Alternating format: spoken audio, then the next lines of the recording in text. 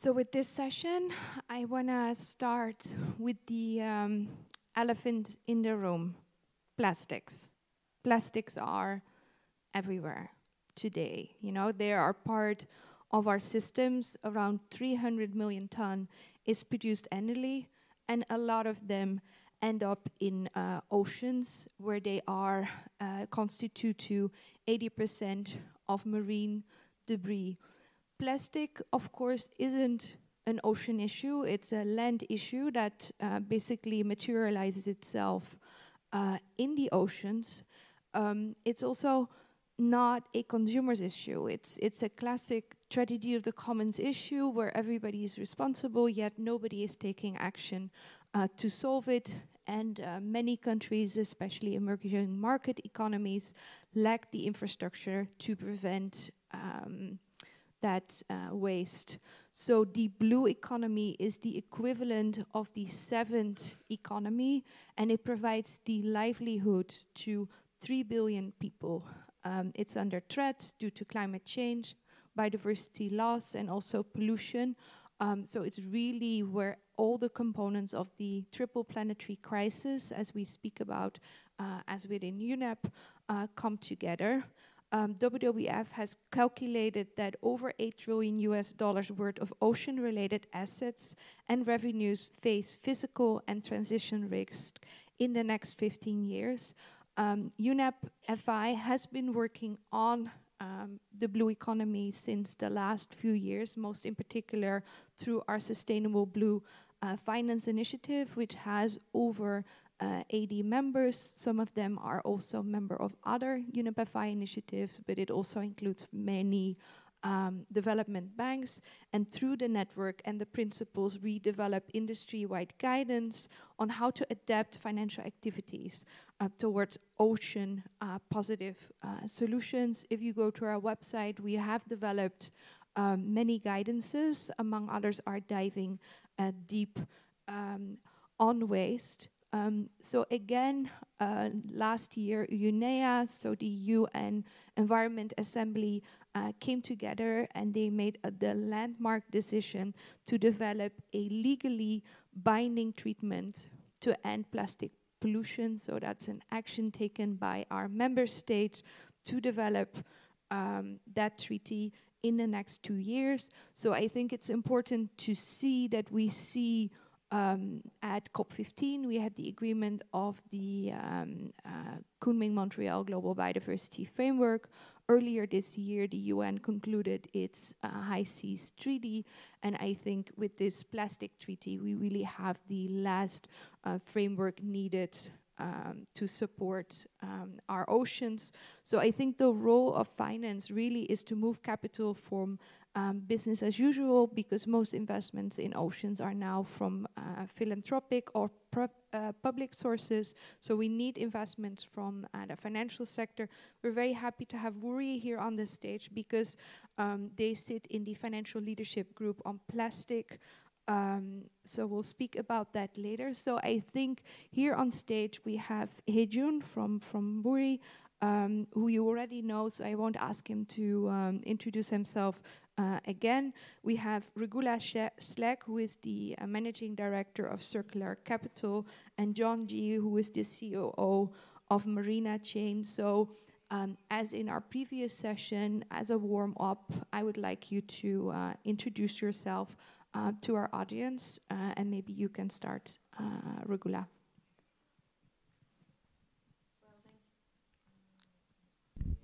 You need to turn it on. Yes, now wonderful. Good morning. Thank you so much for having me, Romie and UNEP FI. It's a great pleasure to be here. My name is Regula Schegg. I am working for an investment firm based out of Singapore. We started in 2019. And what we really wanted to be a catalytic, being catalytic in attracting capital, investing into a systemic supply chain of plastic recycling in South and Southeast Asia. Why am I personally very interested in that topic? Prior to my engagement with Circulate Capital, I have been living and working in the Philippines with informal communities And I saw firsthand what it does and what it means to people who are threatened daily by the amount of waste in their waterways, but also seeing how they made a livelihood out of collecting the material for recycling purposes. And seeing that firsthand really made me understand that we need very systemic solution to a global systemic problem at hand. Thank you. Thank you, Regula. And then moving to you, John, with a quick intro. Hi, yes. So I actually work in the company Marina chain. We are a maritime startup based in Singapore, co-founded by both Singaporeans and Koreans. So we work extensively with ship owners and shipbuilders with respect to, in particular, their ESG performance in terms of emissions, in terms of other forms of environmental impacts. So, I mean, right now the pressing thing for, in maritime industry, in shipping, there's been a very big push towards environmental friendliness because from the UN and also from financiers like banks. And this is, I think we're seeing that this is a step in the right direction. It's something that, these companies are for profits. So as they are more financially incentivized to go green, it's, I think this is why we joined the space, because I would say the industry is something that's very ripe for environmental change. Thank you. Thank you so much. As with the earlier session, we really welcome your active participation. So although I'm asking questions now, if you feel that you're, wanting to ask a question, please do. I want to start with the first question to you, Regula. Together with the World Economic Forum, you released the report Unlocking the Plastic Circular Economy, Case Studies on Investment. And I think my very obvious question to you is, what are inspiring examples of investment solutions in circular plastic economy here in the APAC region? And I think whenever we speak about investment, there's always the discussion about, how do we really scale up these investments and make them mainstream? So maybe you can briefly speak about the report first and then about the questions that I posed. Thank you very much. So you actually mentioned that a lot of the capital invested today is of philanthropic nature and from governments.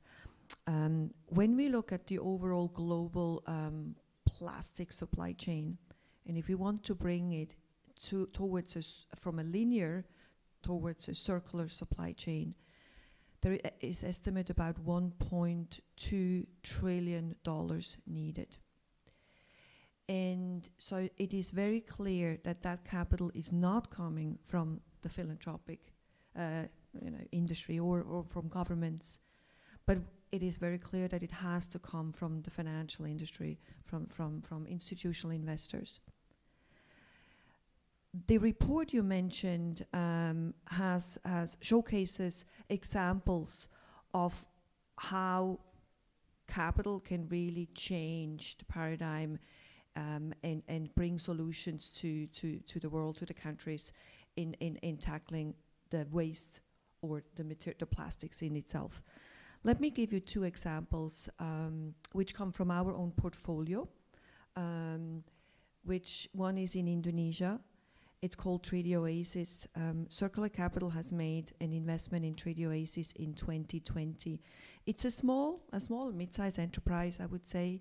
It's female-led. They've started with recycling PET bottles, so basically what we have here, into flakes, so that it can go into fiber applications. We invested through a loan, which was partially guaranteed by the US DFI or DFC as a blended finance mechanism. And that capital enabled the company to upscale to the next level and increase their capacity of PET recycling. That also included, obviously, upscaling or improving their wastewater treatment, their entire operations, the way they actually operate their facilities. We also provided technical assistance or capacity building to really help them to the next level, so that they can engage with multinational corporation as off-takers, as clients or customers. Because of that investment, we could say that they started attracting a large multinational waste manager. And in 2022, in August, they actually started or ventured into a joint venture with that multinational waste manager to go one step further to food grade application. Obviously using a PET bottle, not into fiber, but into food grade application, closing the loop. That is one example which I think is very interesting from a perspective how essential blended finance mechanisms work and how they can actually help small and mid-sized enterprises growing to the next level, basically leapfrogging to the next level. A second example from our portfolio, which was mentioned in that study, is a company in India. You may be aware that the Swachh Bharat, or the Clean India mission, has really bolstered the industry in India in focusing on investing in recycling. Recycle is the first, or India's first, waste commerce platform, which connects all the players, the recyclers, the collectors, the off-takers, the corporations to trade. It also provides transparency and traceability within the system, which is really critical in how we need to build sustainable supply chains in plastic recycle. It is also a platform which enables or allows corporations to use for extended producer responsibility. So it's really a great way to providing transparency and traceability, as I mentioned. And it's also a great way and to showcase how supportive frameworks like the Extended Producer Responsibility Act of India brings the attention to this kind of investment opportunities. Now, these are two investments I mentioned which are more targeted towards SMEs. But there are also obviously opportunities mentioned in this publication which focus more on larger scale investment opportunities, where we talk about green bonds or where we talk about blue bonds. And one example is, for example, a blue bond which was issued by Indorama Ventures, which is the world's largest rPET bottlers or producer, and they were able to get a bond by 3 development finance corporations, which enables them to double their recycling capacity, which is another example. I think what is most important is that we don't just focus on one spectrum, let's say, large corporations to get access to finance through sustainability-linked bonds or blue bonds or green bonds, but also focus on SMEs. And as we heard yesterday, because ultimately in most of the emerging markets, the small and mid-sized enterprises are the ones who are often are prevented from accessing capital. And there it is very important that exactly those examples are showcased, that the institutional investors start to understand that it is an investable industry. There is money to be made beyond the very important environmental and social impact. And our role is really to showcase and be catalytic in attracting that capital. So we need to focus on both, and I think that's important.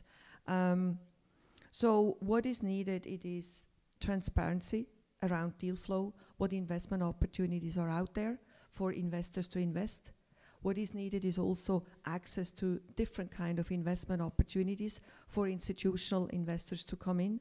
And what is also needed is additional data gathering, so we have a baseline to attract more capital, to understand what is the impact when we put our money down into these investment opportunities. And I can elaborate more later, but that's just in a nutshell. Mainly to mention, by the way, the report has not been published by us. It has been published together with the World Economic Forum by our sister entity, which is a mission-aligned partner of ours. Thank you so much, Regula. And I think just to remind ourselves that, circular is nothing new.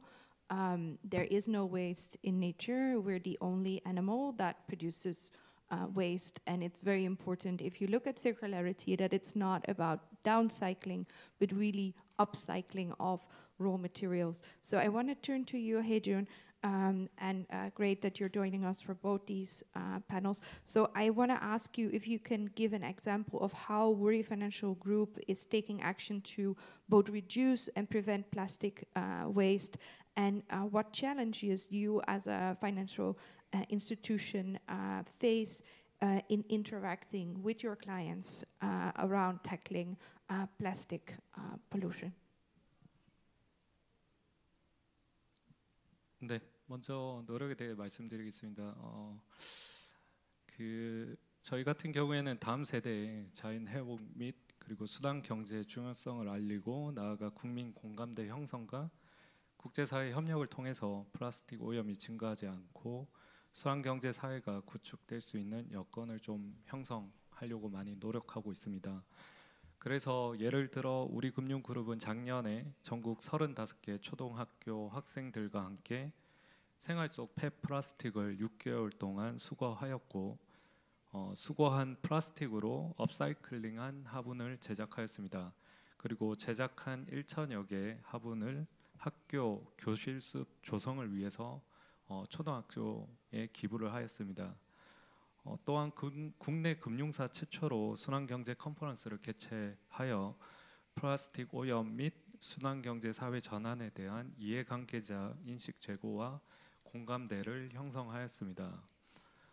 사실 잘 아시다시피 환경 문제는 결코 혼자서는 해결할 수 없습니다. 고객, 기업, 시민, 국가 모두 협력해야 합니다. 그래서 저희는 UNEP FI와 함께 금융 전환을 통해 순환경제 생태계 조성 및 관련 기업 성장을 촉진하고자 순환경제 목표 수립을 지원하는 가이던스를 개발, 공개하였습니다. UNEP FI 홈페이지에 들어가면 참조하실 수 있습니다.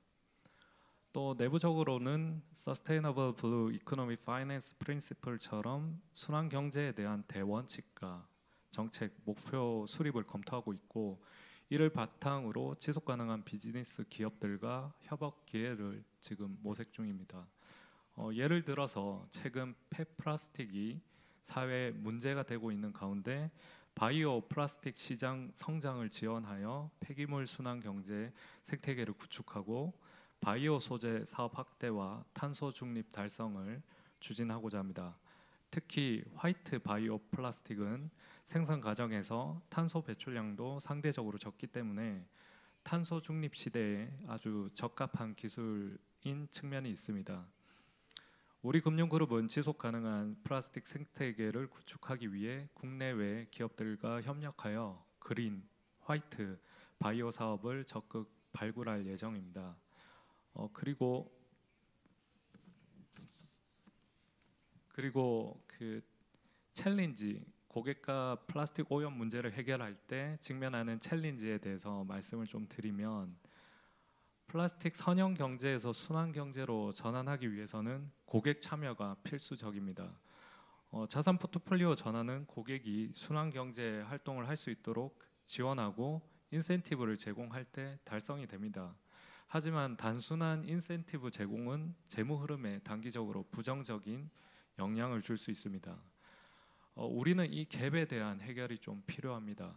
따라서 그 인센티브를 넘어서 고객 참여를 적극적으로 이끌어내려면 명확한 비전과 목표 제시, 역량 분석, 기회 요인이 고객에게 필요합니다. 따라서 금융기관은 고객에게 아주 강력한 긍정적인 시그널을 줘야 하고 그들과 함께 협력을 해야 합니다. 그러려면 금융기관은 고객의 니즈 파악 등 이해가 선행되어야 하고 고객이 순환경제 활동으로 잘 참여할 수 있게 이해도도 높여야 합니다. 그럼에도 불구하고 SME는 당장의 재무 흐름을 무시할 수 없기 때문에 대기업에 비해 소극적인 것은 사실입니다. 그리고 자원 순환 및 목표 수립 시 기준선이 국가마다 기업마다 그리고 애매모호합니다. 그 이유는 기준선 설정을 위한 역량 분석, 현 수준 분석이 매우 어렵기 때문입니다. 역량 분석에는 모니터링 체계 구축, 지표 및 기준, 측정 방법 개발과 그리고 자산을 구성하고 있는 고객 제품 비중 파악도 필요합니다. 또한 영양 분석 시 디자인, 생산, 사용, 재활용 등 순환 측면의 영향과 온실가스, 폐기물 용수 등의 환경 측면의 영향, 그리고 일자리 창출, 다양성, 인권, 보건 등 사회 측면의 영향이 같이 각 측면에서 많은 분석이 필요하기 때문에 유관 부서, 고객, 연구기관, 다양한 이해관계자가 우리는 필요합니다. 뿐만 아니라 고객 데이터 수집을 위해서는 고객과 협력이 필요한데 이때 데이터 품질 격차가 발생할 수 있습니다. 끝으로 마지막으로 무엇보다 중요한 것은 경영진의 참여와 관심입니다. 어떤 포트폴리오에 조금 초점을 더 맞출 것인지 의사결정이 필요한데 아직 이 단계까지는 도달하지 못한 것 같습니다. 이렇게 말씀드리고 보니 해결해야 될 과제들이 너무 많은 것 같습니다.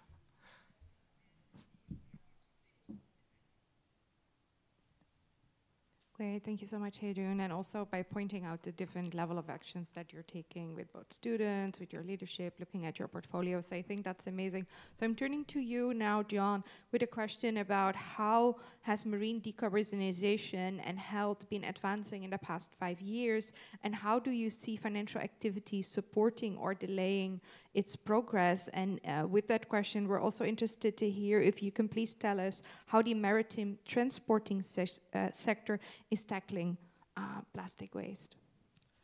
Yeah, sure, thank you. So with regards to decarbonization, the maritime industry has been pretty slow going in terms of its adoption because, generally there's been quite few regulatory pressures because of the nature of the industry. It's very scattered, it's international, it's very hard to enforce. So back in the early 2010s, there was a push for desulfurization of marine fuels, and that worked out pretty well. Ships installed scrubbers and so on. And from there, recently in 2021 at the COP26 summit, the CII regulations and DCS regulations came into place where shipping companies were now required to report their carbon intensity from year to year, and if they didn't meet a certain grade within each year, then they would be penalized. So that's from the regulatory pressure of decarbonization, and separately, banks and financiers did come together to come up with a set of principles that we call the Poseidon Principles, which would also assess the environmental friendliness of these shipping companies, and if they were deemed to not be, green enough, well, they would be really hard pressed to find good investment, good financing opportunities. Which these are for these maritime vessels. These are 8 to 9 figure sums of money just to really finance these ships to really get them into play and start to go into operations. So this was a very big push, actually. These two, both regulatory and commercial pressures, have really come into play since 2021, and this has really shifted the industry more towards being very attentive and very concerned about regulatory, about green regulations. Now, with regards to, basically the industry right now is slow in terms of digitization and being able to record exactly how they are, record the operational processes, whether it's for their carbon emissions or for their waste treatment, whether waste treatment for water, waste treatment for plastics disposed out at sea, and so on. So here at Marina Chain, we've been very much focused on firstly helping them digitize their processes to ensure that for these ship owners back at shore, they know for each and every one of the vessels what are the activities they're doing, whether it's dumping ballast water, whether it's burning excess fuel, and so on. And this has been really our first step at helping the industry to tackle that, to start tackling that journey to decarbonization. specifically in the context of plastics, I would say that the maritime industry isn't the biggest polluter because the concern is more for carbon emissions.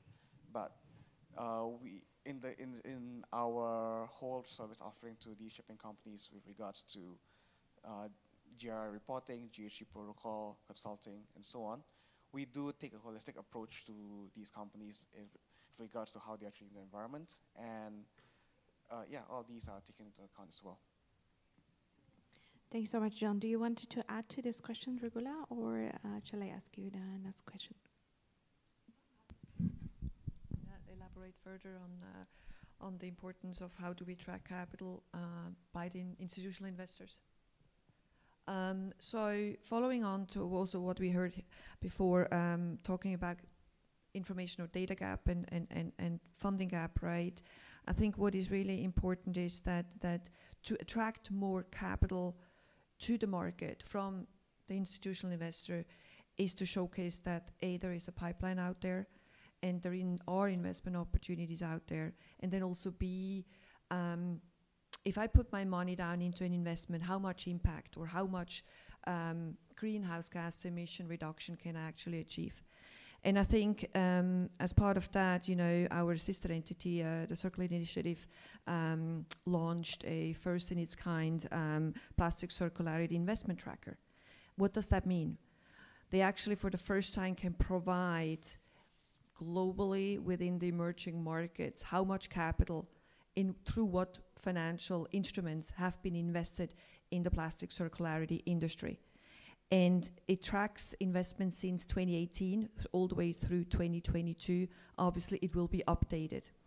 And to date, we have seen that from the estimated $1.2 trillion needed globally to transition and scale the plastic recycling industry to a circular economy, in the last 4 years, there have been about $4 billion invested. So it's not an industry anymore where it's like, you know, it's marginal, it's minor. No, there is actually capital going into a full circular plastic recycling industry. We have been able to gather, in that tool you see that there have been 414 deals made in the last 4 years since 2018 in 38 countries. And as I mentioned, the deal value was about $4 billion. That investment tracker is here to increase the investors' confidence in the market and to really enable them to see that there is deal flow out there. So this information is publicly available through the Circulate Initiative website. So if you go and log in, you can really drill down by location, by plastic, what kind of plastic it is, by what kind of financial means, and it really gives the transparency. Another key aspect I see is the data gap in respect to, if I put the dollar into a company, particularly in the area of small and mid-sized enterprises in the emerging markets, how much greenhouse gas emission reduction am I able to achieve? And there we have published called the Places. It's a greenhouse gas calculator, currently only available for Indonesia and India. But you can actually look at, if you invest in downstream waste recycling or waste collection, how and you can put it into the system, how much of that material, by being diverted and brought back into the circular economy, is reducing greenhouse gas emissions. I think these are two tools which have been developed in the past by our sister entity, which are really critical to bring transparency to the market. They're open source, they're available, they're here to increase the investors' confidence into the market and enable the investors to access the market. I think that is really key to how we actually go further beyond the investments which have been published in the World Economic Forum paper, and how we really attract the trillions needed to move to a full circular economy. Thank you so much, Regula. So I think I have one final question on the plastic treatment for both Hejun and Regula. But after that, I want to turn to the room. So first of all, hey June, Woori Financial Group is a member of the Finance Leadership Group on plastics, which supports the development process of the future plastics agreement. So I want to ask you both, what are the needs and expectations for the future agreement on plastic as an internationally legally binding instrument to help the finance sector to fully play its role and to support finance or redirecting of finance flows towards a circular economy for plastics? And I also want to ask you, what are the possible long and short-term consequences of the future agreement for the financial sector? So I don't know which of you wants to start. Hey, June. Thank you. 네, 그 UNEP 그 플라스틱 금융 리더십 그룹에 대한 뭐 요구 사항과 그리고 기대는 아마 UNEP-FI가 더 잘 아시고 더 말씀을 더 잘 해주실 것 같지만 제가 얘기를 조금 드리면 먼저 국제 협약에 대한 저의 바람과 기대에 대해서 먼저 말씀드리겠습니다. 현재 UNEP-FI 플라스틱 금융 리더십 그룹에 참여하여 금융 부분에 대한 국제 법적 구속력 있는 국제 협약 제정을 지원하고 있습니다. 저는 정책, 기술, 금융, 지식 연구 이 네 가지가 균형 있게 조화되어야 한다고 생각합니다. 하지만 금융을 보면 플라스틱 오염의 부정적인 영향에 대해 모두 공감을 하고 있지만 실제 해결을 위해 구체적이고 적극적인 조치가 기후, 생물 다양성 아젠다에 비해 많이 부족합니다. 왜 그럴까요? 우선 과학 기반의 재무 역량도를 측정할 수 있는 툴과 데이터가 부족합니다. 아직까지는. 해양으로 유입되는 미세 플라스틱을 포함한 플라스틱 전주기에 대한 순환경제로의 금융 흐름을 전환하기 위해서는 기후 리스크에 대한 스트레스 테스트처럼 재무 역량도 분석과 같은 이제 플라스틱 리스크에 대한 스트레스 테스트가 필요하다고 생각합니다. 그리고 TCFD, TNFD처럼 그 결과를 공개할 체계적이고 투명한 글로벌 공식 프레임워크 역시 필요합니다. 또한 이 모든 활동에는 과학적인 근거가 뒷받침되어야 하는데 IPCC, IPBES와 같이 순환경제 분야에서도 국제 연구 기관에 대한 적극적인 좀 지원이 필요합니다. 그리고 여러분들도 잘 아시다시피 기후, 생물 다양성, 순환경제 또 해양 이슈는 모두 연계되어 있습니다. 장기적인 관점에서 주요 이슈에 대한 과학 시나리오를 또는 과학 분석을 통합해야 된다고 생각합니다. 한편 그리고 아직 플라스틱 이슈는 규제의 논리로 대부분 접근하고 있습니다. 시장 마켓 관점으로 접근을 하여 예를 들어서 탄소 배출권 시장 같은 플라스틱 크레딧 거래 시장을 설계 개발해서 관련 산업과 기술이 촉진될 수 있도록 해야 합니다. 단 전제 조건은 모두가 신뢰할 수 있는 공신력 있는 아까 말씀드린 FRB 체계가 뒷받침되어야 하는데 앨런 맥아더 파운데이션처럼 모니터링 시스템 같은 모델도 우리가 참조할 수 있을 것 같습니다. 그리고 더 중요한 것은 금융기관이 고객 참여를 통해 비순환 경제 활동에서 순환 경제 활동으로 즉 비순환 경제 활동에서 해소하고 철수하는 것이 아니라 순환 경제 활동으로 전환해야 하는데 예를 들어서 부정적으로 스크리닝된 고객들이 그들의 밸류 체인에서 기회를 식별하고 그리고 구체화할 수 있도록 지원을 해야 됩니다. 네. 그리고 고객 관여도 확대를 위해서 단순한 순환경제 데이터 수집에서 순환경제가 기후, 생물 다양성, 폐기물, 해양에 미치는 긍정적인 영향에 대해서 고객의 이해를 좀 지원해야 합니다. 따라서 고객의 인식 제공 및 그 지식 공유 그리고 실질적으로 기여가 큰 활동들에 대해 자금 조달뿐만 아니라 맞춤형 금융 상품 그리고 서비스를 설계하고 제공할 수 있도록 기술 지원이나 컨설팅 지원까지 이어져야 하겠습니다. 방금 말씀드렸던 내용은 제가 참여하고 있는 그 플라스틱 금융 리더십 그룹에서 국제 협약 제정에 대한 금융 부분을 지원하기 위해서 최근에 발표한 메시지입니다. 한국에서도 본 활동에 대해서 상당히 기대가 많습니다. 최근 합의된 생물 다양성 GBF에 이어 의미 있는 결과가 좀 만들어지길 기대하고 있습니다. 그리고 두 번째로 질문 주셨던 그 숏텀과 롱텀에 대한 결과를 좀 생각해 보겠습니다. 단기적으로 법적 구속력 있는 협약과 그에 따른 각국의 정책 지침으로 바탕으로 규제가 생겨서 플라스틱 오염에 대한 부정적인 영향이 단기적으로는 줄어들겠죠. 뭐 비유를 하자면 플라스틱 넷제로 상태가 되겠죠. 하지만 온실가스 완화 경로처럼 부정적 영향을 급격히 줄이는 과정에서 신기술 개발 그리고 산업구조 전환 등 막대한 비용이 발생할 수 있습니다. 하지만 장기적으로 볼 때 투자 촉진을 통한 관련 산업의 성장, 기술 발달 등 그 긍정적인 영향을 증가시켜서 해양을 포함한 자연 회복뿐만 아니라 사회와 인간의 건강 회복에도 영향을 미칠 것이라고 생각합니다. 또한 규제 기반이 아닌 투명성을 확보한 시장 중심의 경제 체제로 전환이 되어야 하겠죠. 또 기후, 생물 다양성, 해양과 연계해서 목표를 설정하고 다중 효과가 나타날 수 있는 조치 또는 기술을 개발하여 향후에 그 시너지 영향이 중요한 결과로 나타날 가능성도 충분히 있겠습니다. 저는 개인적으로 끝으로 궁금합니다. 현재 PRB, PSI 서명 기관의 리포트에 플라스틱 오염 해결을 기후 변화 대응과 같이 영향 분석의 최우선 아젠다로 공개한 기업이 과연 얼마나 될지 좀 궁금하고요. 환경의 모든 영역이 서로 연계되어 있어서 어느 것도 중요하지 않은 것이 없습니다.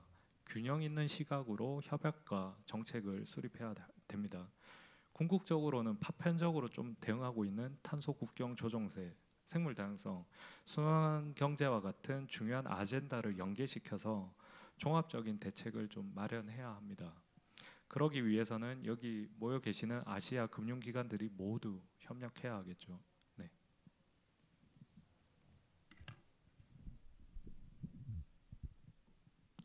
Thank you, Regula. Do you want to reflect on that further?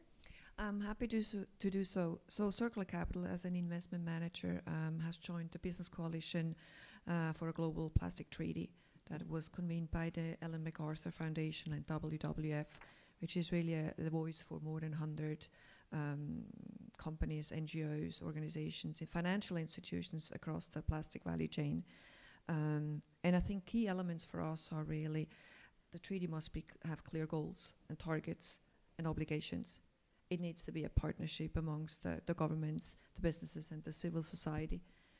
The businesses play a key role also because they are the ones who, on one end, produce the plastics, but also are the ones who recycle it then and bring it back into their packaging. But they're also the ones who do innovation around how to replace packaging. We really need support on innovative upstream and downstream solutions. The investments I mentioned before are mainly focusing on downstream plastic recovery and recycling. But upstream, when we talk about innovation, we also need support on that. I think we need attention to exactly financing, and that's why we're here for, that we attract more funding mechanisms, blended finance mechanisms, philanthropic capital, but also market-driven capital into the industry. And something we have not really touched upon here is that we need the provision to include and protect all workers throughout the entire plastic recycling value chain. 60% of plastic globally recycled is collected by the informal sector. It's a human issue. It has an impact on health, we heard before, but it also creates jobs and opportunities. And we need to make sure that we talk here responsible sourcing and real inclusive and protective worker conditions. In the short term, I think, while the treaty is negotiated, I would say policies, governments can continue to implement policies which enable plastic recycling to happen, particularly when we talk about food grade application. A bottle goes back into a bottle, so it's really the full circular solution. Extended producer responsibility schemes help to attract more capital because that helps and stabilizes the market, that draws the need. We talked about new financial instruments, whether these are instruments for small and mid-sized enterprises or blue bonds or green bonds. And then I think something which is also key, we need to start developing local markets, domestic capital markets, which help funding these investment opportunities. Thank you so much, Regula, for that last contribution.